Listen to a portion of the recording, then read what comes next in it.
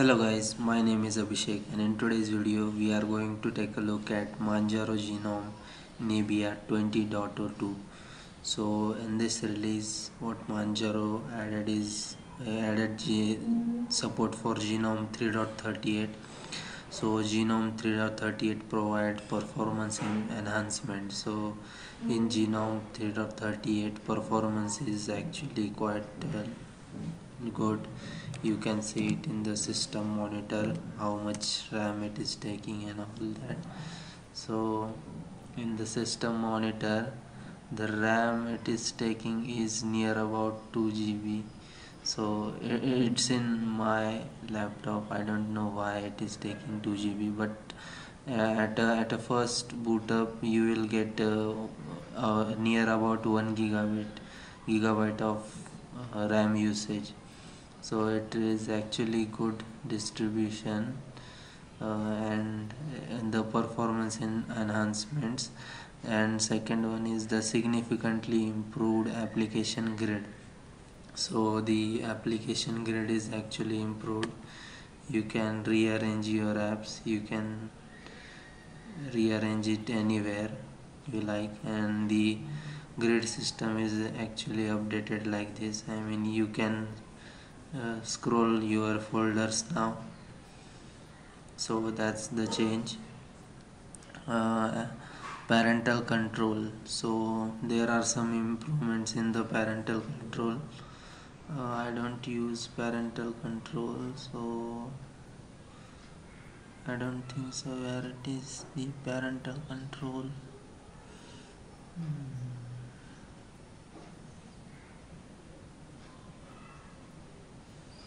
Okay, we will search it on. Yeah, here it is. So there are some improvements in this. They have added the parental control.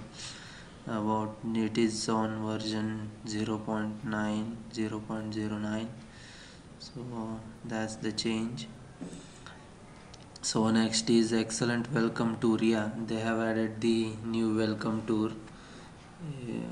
I'll just see if I can show you. No, it is not present. No, it is not present, so I can't. So welcome tour has some significant improvements, added new feature. So the next is the new OME style installation makes the installation process extremely simple. So what the installation is, you can select the username and password after the installing the operating system. So that's the nice feature. If anyone wants to install your system and then give it to some any other user, they can do it, and it's really helpful. So the next is the Gnome-Initial-Setup lets you easily install Manjaro for other people's. So Gnome-Initial-Setup is actually good. I mean, the Manjaro installation is very fast compared to the other distributions, so it is nice feature. So the next is the Manjaro application utility got also many improvements.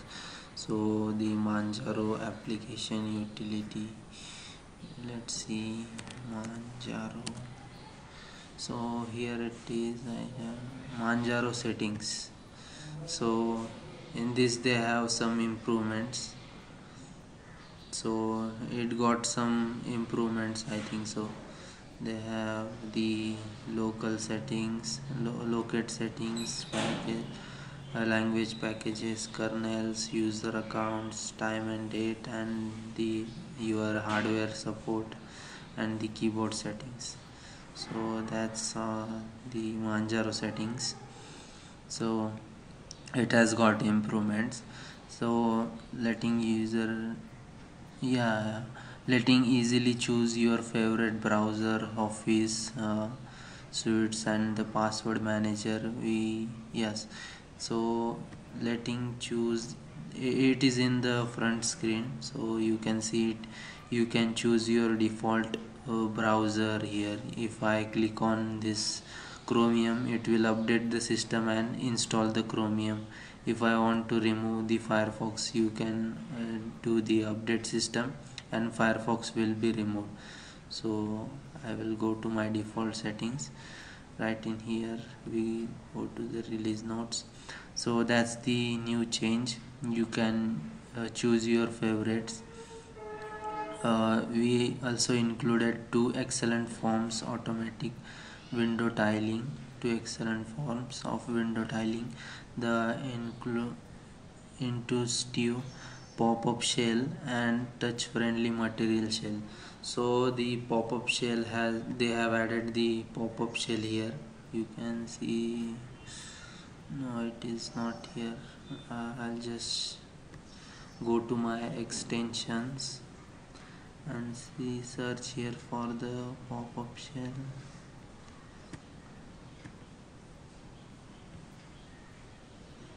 So this is material shell.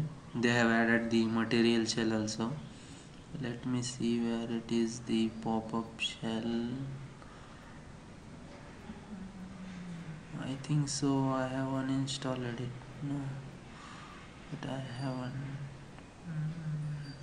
Yeah, it is in here. You can see here the pop-up shell.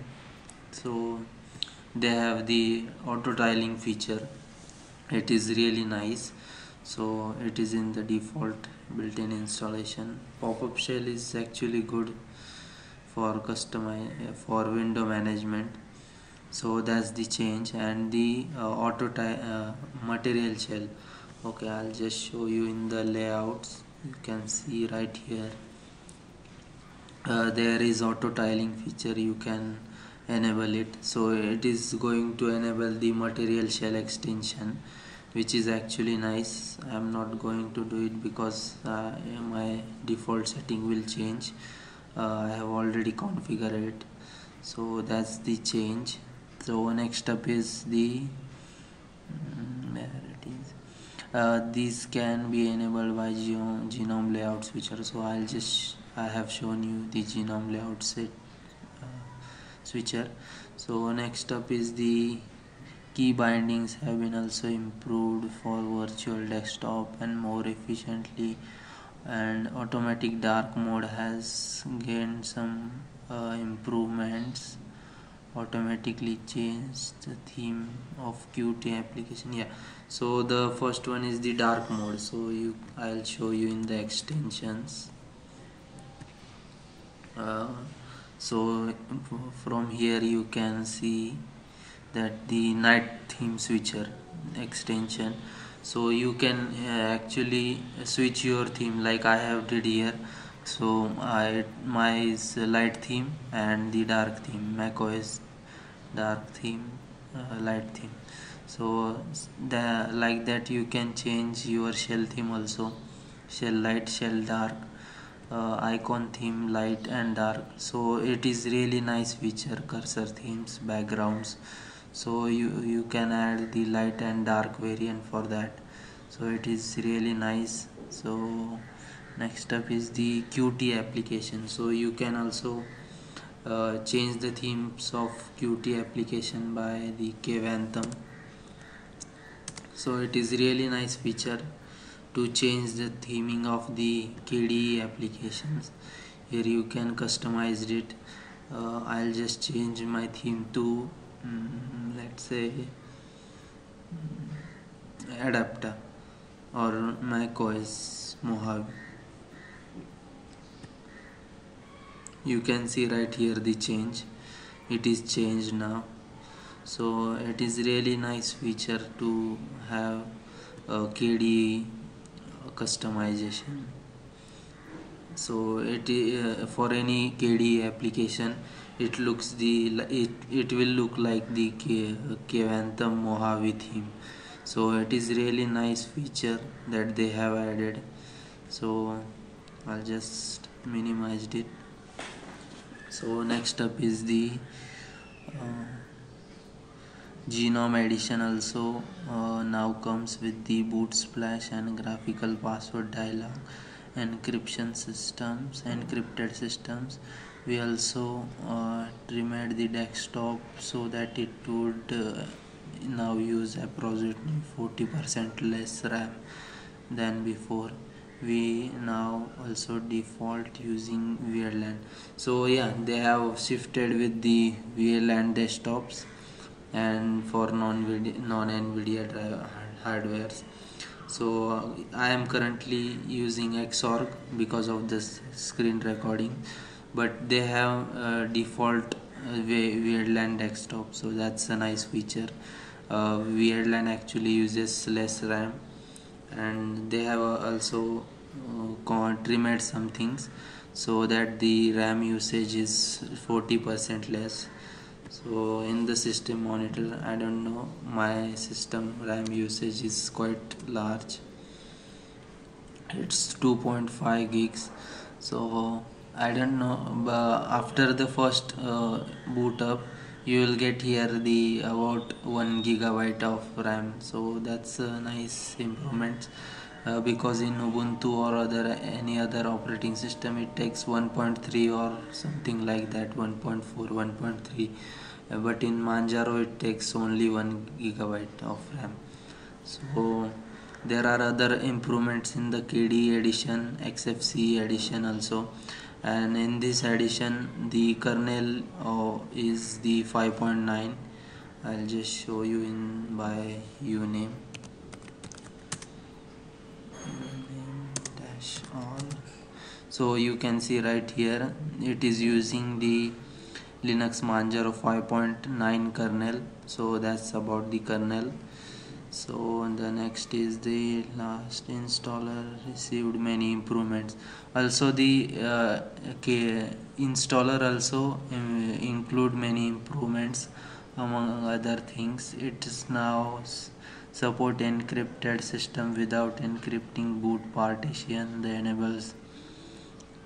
This enables graphical password dialogs using non non-US key maps from inputting password, and so that's all the changes. It is not automatic partitioning, still use full disk encryption by default. So we'll hope you will enjoy this release. Let us know what you think about Nibia. So that's all the changes about this release. So it is actually really nice desktop. They have many other things like they have the setting differently from the I have some issues after installing about the sound. So I have installed some packages, then it works fine for me. And they also have different things like they have actually different desktop icons. So here you can open it by terminal. So also in the Nautilus you can open it by administrator. That's the uh, biggest improvement from the Manjaro. You can open it as an administrator. It is not available in the Ubuntu or any other Linux distribution, which is actually nice feature to open Nautilus by the administrator. So and also you can create a new document. It is also not available in other Gnome distributions like Fedora or Ubuntu. So that's all the changes from the Manjaro. Thanks for watching. Thank you all. Hope I'll see you in the next one.